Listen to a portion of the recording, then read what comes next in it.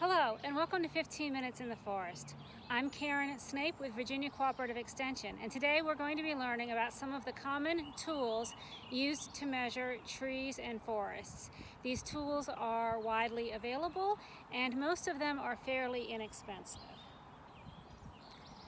The first set of tools we're going to learn about are those that can be used to measure lengths and distances.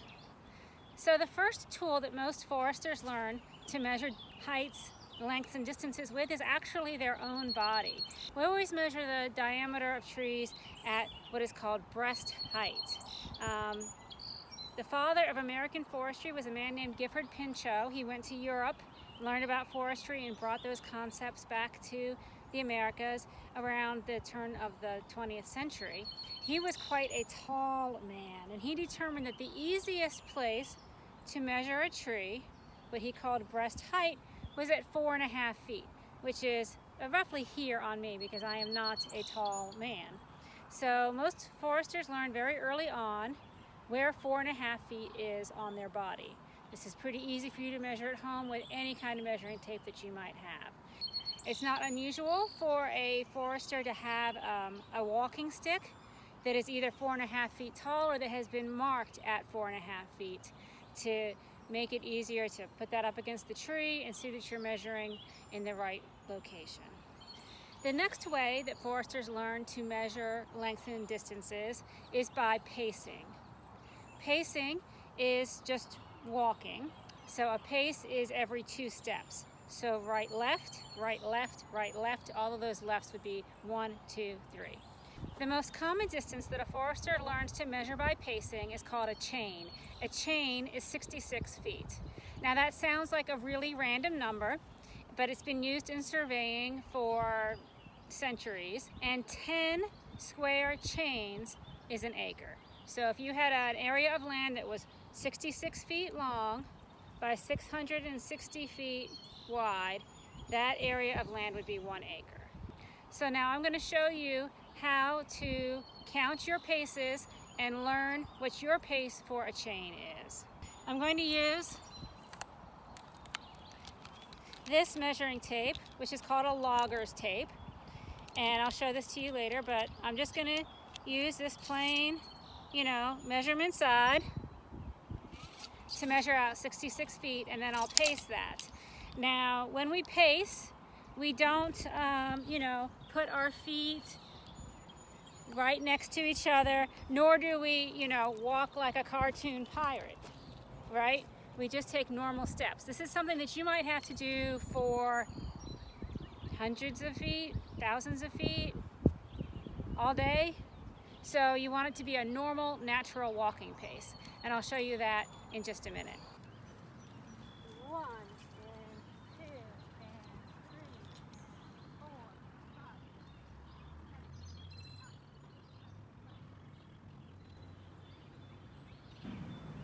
It's good to do it a couple of times and take an average. 1 and 2 and 3 and 4 and 5 and 6 and 7 and 8 and 9 and 10 and 11, 12, 13, 14. So most foresters, when they need to measure a length or distance that isn't 4.5 feet or 1 chain, will use a logger's tape.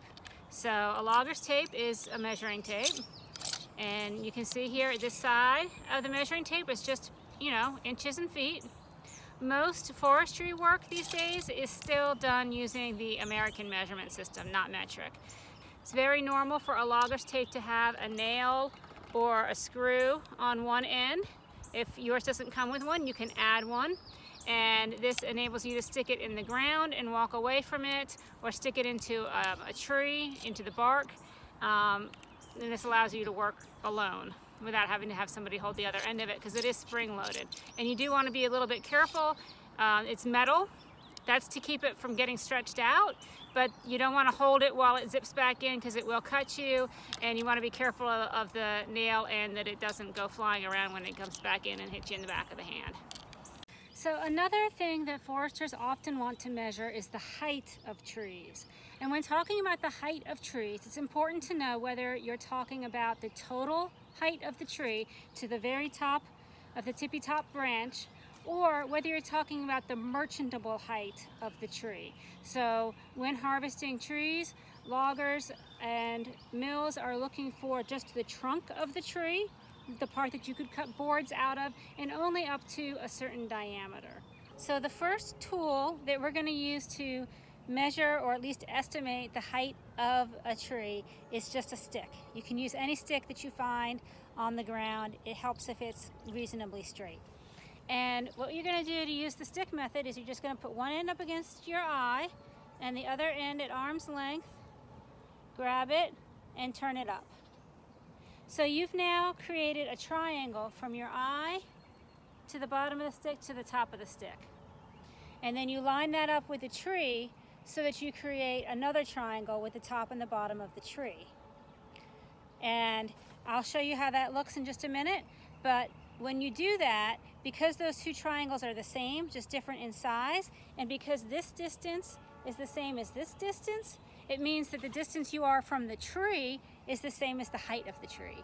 And we can measure distance pretty easily with our logger's tape or even by pacing. So to demonstrate what this looks like, we're going to measure the height of this flagpole because it's very easy to see where it starts and where it stops. There's no question about the height of where it ends.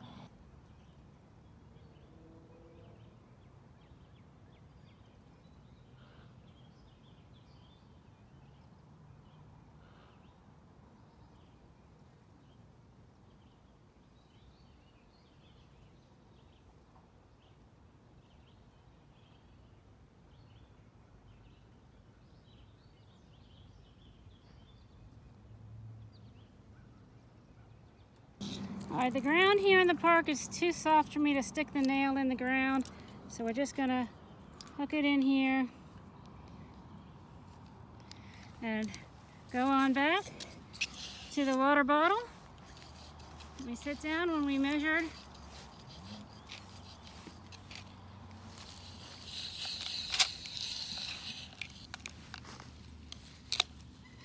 So we are estimating the height of the flagpole at about 33 feet.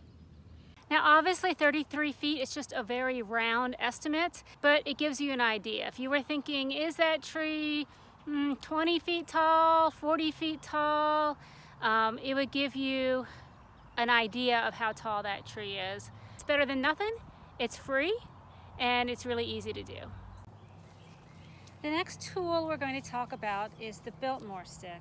The Biltmore stick was developed by Gifford Pinchot at the Biltmore Estate in North Carolina, and it looks kind of like a yardstick, but it has special markings on it that can be used to measure both tree height and tree diameter. And the Biltmore stick measures trees in number of 16-foot logs.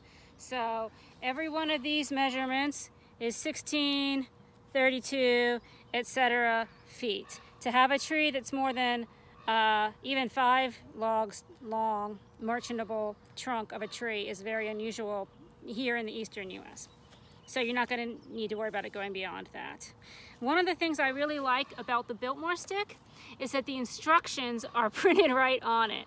So you know what you're going to do with this. You're going to stand 66 feet away from the tree. Remember, that's a chain. We've practiced walking that far. So you're going to walk that far from the tree. You hold the stick plumb, so try to get it as straight up and down as you can. And you're supposed to hold it 25 inches away from your eyeball, right? Because Gifford Pinchot designed this thing to be used at arm's length and he was tall. And you want to do it so that the bottom of the stick lines up with the bottom of the tree, and then you look and see where that top of the tree is.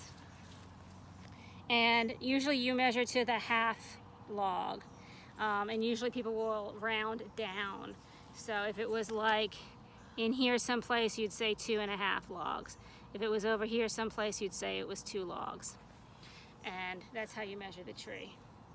Now, this is not going to be accurate because there's no way that I can get the Biltmore stick 25 inches away from the camera, but this is just so that you can see what we do. So we hold it as plumb as we can. We line up the bottom of the stick with the bottom of the tree, and then we look at where the top of the stick intersects with the top of the tree and the top of the stick.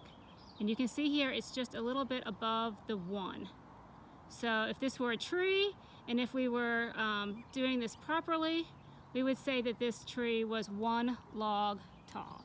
So the Biltmore stick is a great tool for measuring the merchantable height of trees in number of logs. It's something that you can measure both the height and the diameter with the same tool. It's lightweight, it's efficient, it's easy to use. It's not typically used to measure the total height of a tree or to measure it more precisely than maybe about the half log or so.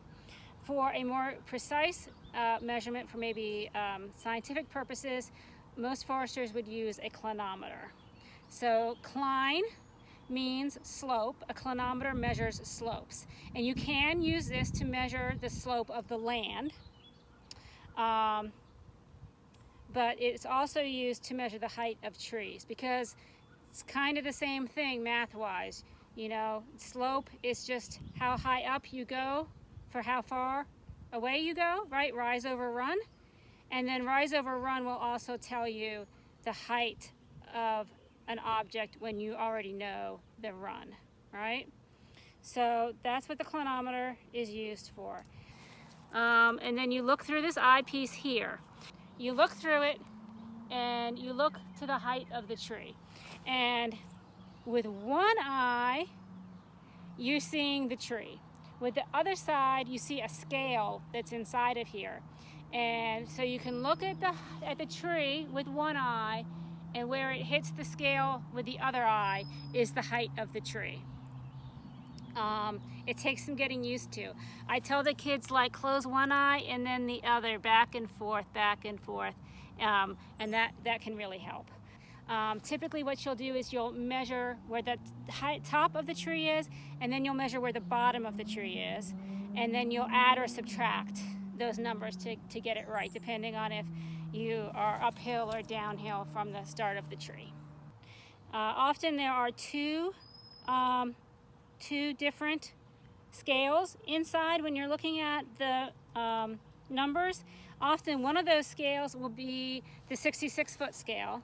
All right, so when you're 66 feet away from the tree and you know that that's your run is 66 feet, it'll tell you your rise, your height of the tree. The other one will usually be percent, and that you would use if you were 100 feet from the tree. You can also do the math. If you can only get 50 feet away from the tree, you can use the percent side and do the math to figure it up what it is for 50 feet. So that's what you're measuring. You're lining that line up with the height of the tree.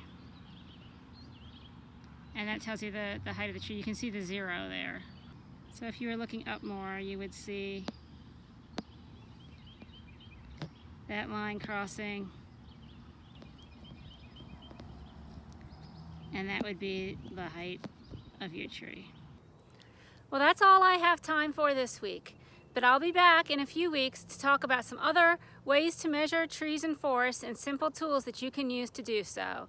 In the meanwhile, please watch the rest of the team's 15-minute videos as they come up, and have a great week.